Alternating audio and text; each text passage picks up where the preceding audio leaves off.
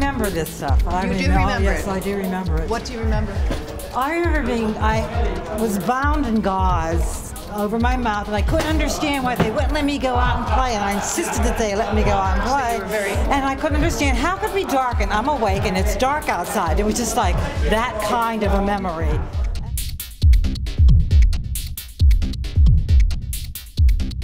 So this museum is dedicated to the community of Donora, and particularly to that horrible event, the 1948 smog. Well, let me ask you something. Your father, Charles Stacy, was in charge of the public health. What did he do then? Well, he was in. I remember reading about.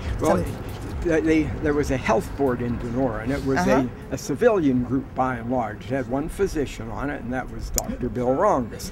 And my father in 1948 happened to be the president of the health board at the time. And when the smog hit, of course, they heard all sorts of reports and did all sorts of investigations and so forth.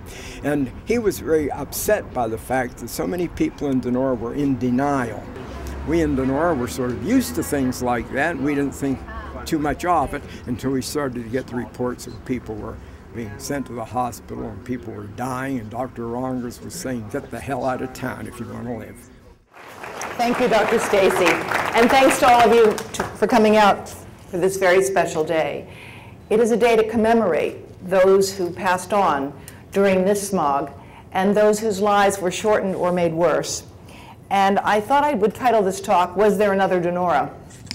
Because when I first heard about the Donora killer smog, I had gone off to Pitt and went to school, and I thought they must be talking about another town, because the place I grew up was wonderful. And I realized Donora was really unusual when I went to China for the United Nations Development Program. And we were supposed to be visiting this new green town. And at 5 o'clock in the morning, I heard this huge explosion, boom, and saw fire and tar and smoke. And so I could smell this stuff. And I thought, I was really pretty excited.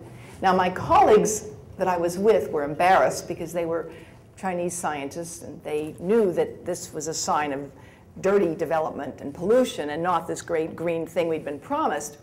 I was excited because it smelled like home. People came to Donora because smoke meant jobs. Smoke meant money. And sometimes they'd say, what's that smell? And my grandfather would say, that smells like money. I'm sure many of you have heard those expressions.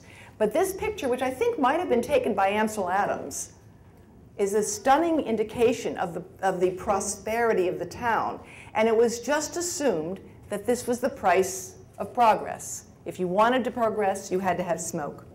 This was the mill in October of 1948, and people again were boasting of its progress and its prosperity. These are the hills opposite the zinc plant, and nothing grew there. Now, every once in a while, a casket would wash out of the ground, and people hadn't quite figured out that there was a connection between that smoke and what happened on the ground.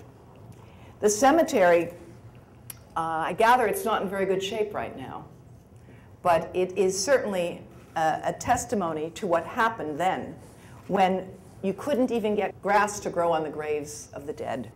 And this map is very interesting, because if you study it, you see that all the deaths in Donora occurred within a half-mile of the zinc plant. Now the question is, why did people die in Donora? This inversion hit the entire area. It was a large-scale inversion. Throughout the Monongahela Valley, there were steel mills and rolling mills and coke ovens throughout the valley.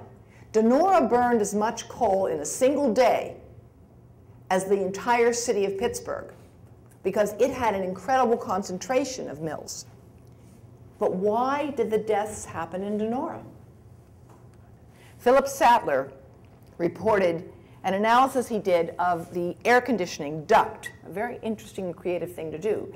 But he found a filter and analyzed it and found 1,000 parts per million of fluoride in it.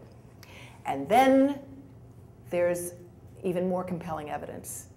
An autopsy was conducted on someone who had been exhumed, and their blood was found to contain levels of fluoride 10 to 25 times above normal, toxic levels of fluoride.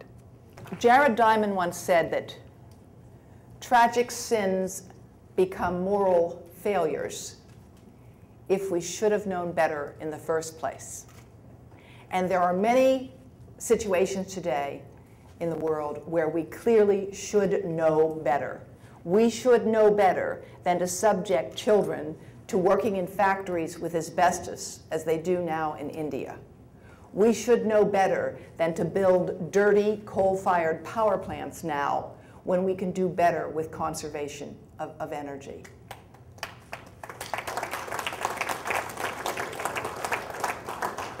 Well, another interesting part of the puzzle I just recently discovered is that Helmut Schrenk, who led the Donora study for the Public Health Service, was a fluoride gas expert who had worked as a secret consultant on poison gas for the Manhattan Project atomic bomb program. That's the guy they sent in to study Donora. He was an expert on fluoride in the air. And levels found at autopsy on one person were so high, they were clearly toxic. They were told to get the heat the heck out of town, the heat referring to what was left over from the zinc plant, because they knew there was something wrong. They had been burning a different mixture. But to me, it certainly implicates the idea that they were doing perhaps a deliberate experiment, perhaps not a deliberate one. But somewhere along the line, there was something really unusual, because why did the deaths happen only in Donora? There's got to be an answer. And it's a question we need to have an answer to today because of what's happening in India and China now. What if, in fact, instead of denying that there was a problem, industry had worked with the unions to make more efficient factories? That is what we're going to have to do now. That is what the green revolution in jobs will be all about. We're not going to do without steel or energy, but we're going to have to figure out how to make it greener and safer. So we have to deal with the fact that we've been living under a circumstance where the burden of proof has been, show me the bodies. Show me the evidence that somebody's really been sick or harmed by pollution before we will act to prevent others from being harmed. That, I submit, is the wrong approach to take, because that means you're experimenting on people. So instead, we have to rely on wildlife evidence and experimental studies to predict the possibility of harm, rather than waiting for proof that people have already been damaged. Clarence Mills wrote in Science magazine that the Donora tragedy should prove to be an object lesson in air pollution, so that it would never happen again. It will awaken people everywhere to the dangers they face from pollution of the air. Well, unfortunately, that didn't happen. And Donoras are happening today in small areas of India and China. And that is why the work of the Donora Smog Memorial and the Donora Smog Museum is so important. We can't go back and reclaim the lives of those that were taken or shortened by the pollution that marked our valley. But we can and we must warn those who are living under similar conditions today. And that's why I'm very, very grateful, and I think we should give a hand of applause to those who organized this museum and organized this activity. And I think at the interest of time now, so we'll have a chance for a little bit of discussion, I'll conclude my presentation and look forward to talking to you further. Please look at the materials that we've left for you here, and we'll be happy to have you contact our website. Thank you.